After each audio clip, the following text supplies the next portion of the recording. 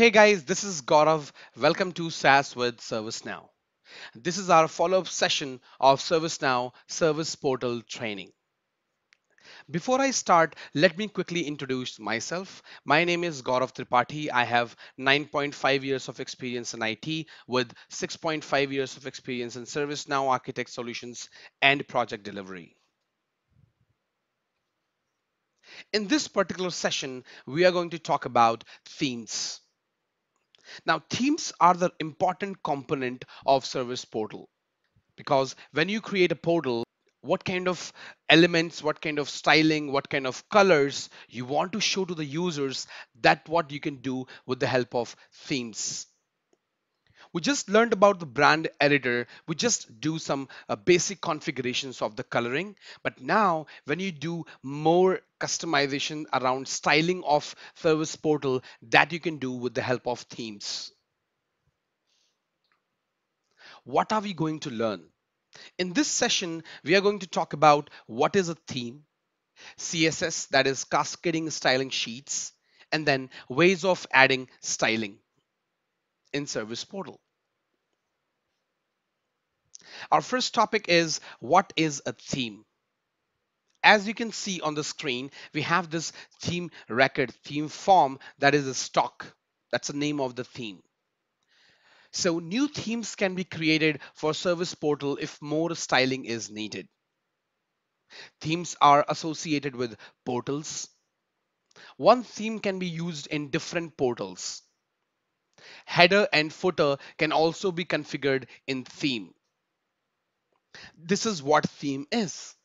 So as I mentioned, if you want to do some more customization around styling, you want to give really better styling to the users, better colors at the top and at the bottom, maybe in the middle, you can do with the help of themes. Ways to create theme. Now, there are two ways where you can create themes in ServiceNow, and that is in your service portal. So the first way is with the application navigator. In Service Portal application, you have a module that is called themes. When you will click on themes, it will show you the list of themes you have in your instance. And if you want to create new, there will be a button at the top which will give you that new button, and you click on that, and then you'll be able to create a new theme record. The another way to create a theme is that is via portal tables. So as you can see, if you click on Service Portal Configuration, you go to Portal Tables at the top, click on Themes, it will show you this. And you have this new button, and you can create a new theme via this as well. So these are the two ways. This is how you can create a themes. So with the help of application navigator, and you can go via portal tables, which shows all the tables you have in ServiceNow portals. Theme form. Let's talk about how exactly your form looks like in theme.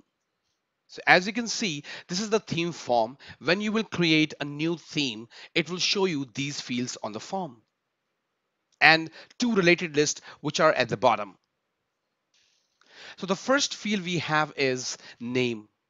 So you will definitely you want to give a name to the theme which you are creating. So that will be name of the theme. Then you have application. Here you will select the scope of the application, if it is global scope or it is some private scope or any other application you are developing. Then we have header. Now, as I mentioned earlier, that header and footer can also be configured in themes. So it has two fields. One is header, another is footer. So in header, it's a reference field. So there is a different table where you can create header. And then there's another field we have footer, which is also referencing to the footer. That is a different table where you can refer the footer of the theme as well. And if you want these header and footer to be fixed, that you can do with the help of these checkboxes, where you can make it as a fixed. If you want to make it have a header as fixed, you can do that with this checkbox. Or if you want to do footer as fixed, that's what you can do.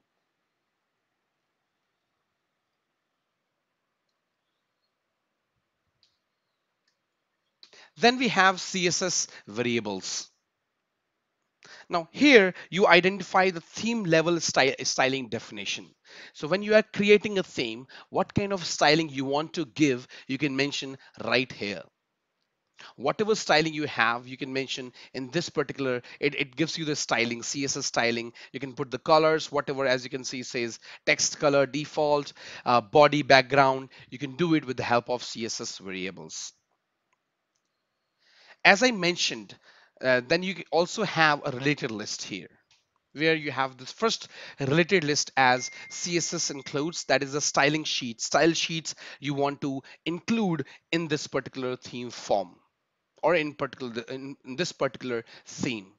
And then we have JS includes, that what kind of JavaScripts you want to add, what kind of JavaScript libraries you want to add. That's what you can do with the help of JS includes.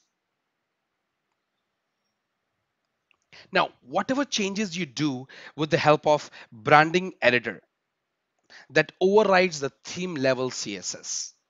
And that's a really important point to know. CSS. Now, I'm not going to talk about or train you complete CSS, but just give you the little bit glimpse of CSS, how exactly you are going to use that. Now, CSS is the cascading style sheets. It consists of selection and declaration block. We can write it once, but we can use many. That's what you can do. So as an example, you can see we have this CSS written when we say H3. H3 is your header, basically the head. That's what you mentioned when you put the title in HTML. I have written in the capital letter, but it should be in small letter. That would be H3. And then you have this property and value. So the first one is the HTML element selector, and then you have declaration, where you have property and value. So we have given the two declaration here. One is the color and another one is the text align. So we have two properties here, the color and the text align.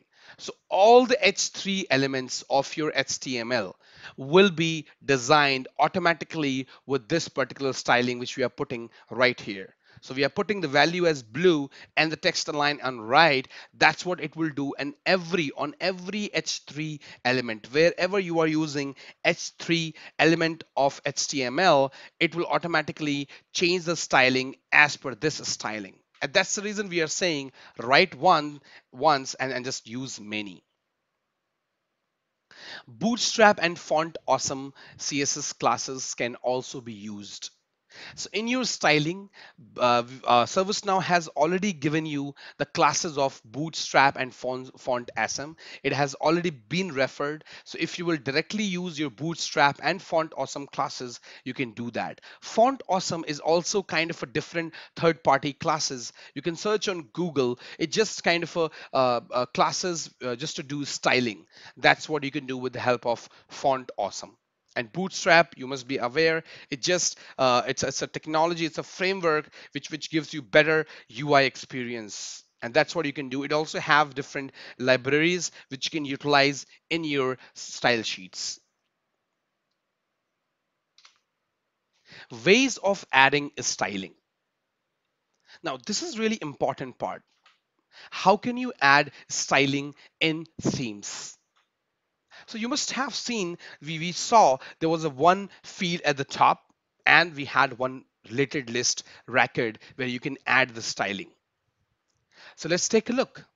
So if I go to the next section, it shows you the exact steps. So you can see we can add CSS variables. We can put the styling, whatever styling we want. And then we can go at the bottom where you can do edit. And it will refer and it will show you all the style sheets. That is a different table. And you can select that record, add it. Once it will be added, this particular theme will be utilizing those style sheets. If you will click on save, it will be saved. It is just a related list adding a record. And if you don't want to use the existing one, if you want to create a new one, you can click on new, create the new one. It will also tell you that what style sheet you want to refer. You have to create that style sheet and use it here. And you can also put the source, whether you want to use the URL or you want to use the existing style sheets. So that is what you can do with the help of this. The next section will be about portal, that how exactly you can create a new portal. And also, as we are done with branding editor, we are done with themes, and we will be done with portal. Once we'll be done with these three topics, I will post a video which will be related to the demo of all these components, that how can you create a new portal by selecting a new theme and changing something in configuration of branding editor.